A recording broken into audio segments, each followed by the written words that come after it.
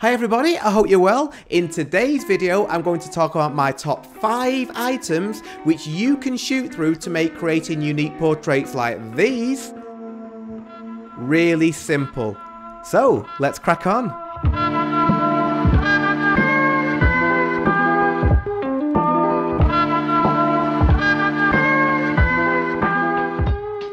Now, with each of the items which I talk about in this video, I have at least one video on my channel where you can see me using the item on a live shoot, and I will link to each of those videos in the description. With each item, I will also give you a top tip as well, because it's not quite as straightforward as simply just shooting through the item, but I'll give you all the information that you need to help you create images like these. Now, when I shoot through things like I'm going to show you in this video, I virtually always do so using my 35mm prime lens. Now, if you're a subscriber to my channel, you may already know that the 35mm prime lens is my favourite lens. I mainly love it because I think it is the perfect lens for documentary photographs on a wedding day.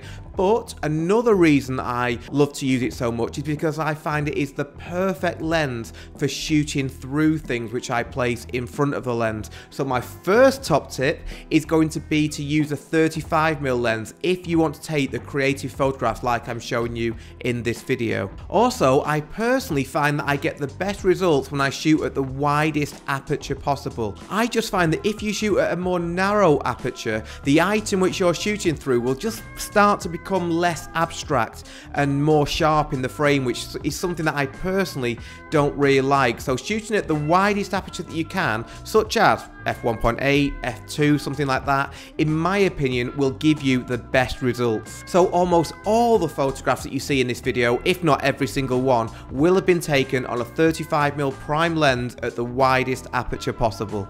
So item number 1 is the teardrop crystal. I have a few of these crystals and each one is slightly different, but as you'll see as I rotate the crystal round, it has really nice colours in it, and that can give you really cool and colourful foreground bokeh.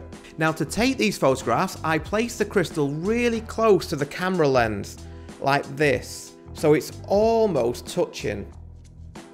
Now, my top tip when shooting through the teardrop crystal is that you want to make sure that there is also a light source on the crystal itself, as that way you're going to bring out the colours in the crystal really well. I just normally use the torch on my phone to light the crystal. Now, if you watch this video, you're going to see me shooting through the teardrop crystal just as I've described. Now, item number 2 is the fractal filter. As I've mentioned many times on my channel, this filter gives an effect which you will either really like or really hate. But personally, I find that in the right situation, the effect that this fractal filter can give is really cool.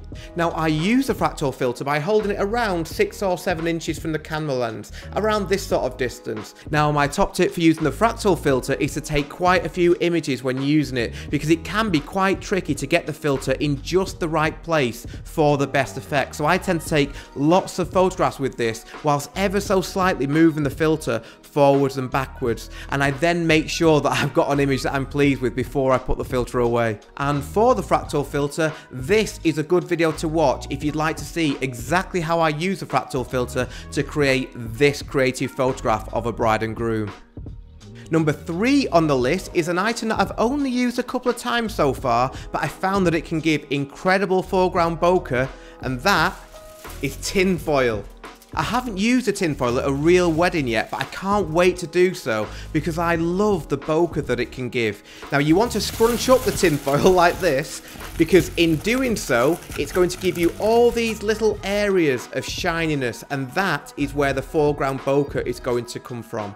And again, if you'd like to see exactly how I use the tinfoil to make this photograph, then this is the video.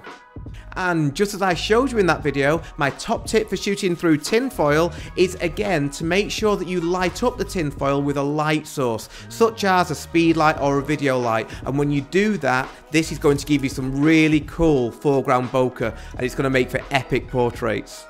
Item number 4 on my list is the crystal ball prism. This is a completely round ball-shaped prism that when you place it in front of your 35mm lens, just as I showed you earlier with the teardrop crystal, it's going to give you a really cool effect that looks like fireworks. Now my top tip for using the crystal ball prism is to use it in a really dark environment with maybe 1 or 2 small light sources. Fairy lights, for example, can work really well with this crystal. And again, I use this crystal when I'm shooting at the widest aperture I can on my 35mm prime lens. And in this video, you can see me using this prism at a real wedding to create this bride and groom portrait.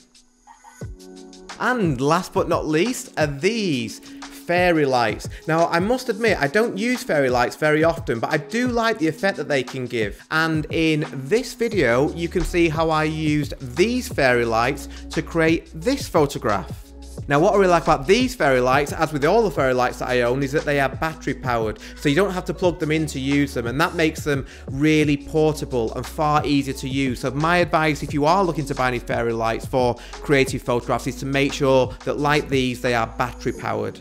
And my top tip for shooting through fairy lights is that you want to use them in a dark environment. If it's too bright, the effect that they can give can just look a bit strange, I think. But in the right situation, when it's dark, they can help you to create some really cool creative portraits. So there you go, my favourite 5 items to shoot through for creative wedding portraits. As always, if you have any questions about anything which I covered in this video, please do let me know in the comments. Thank you very much for watching, and I will see you next time.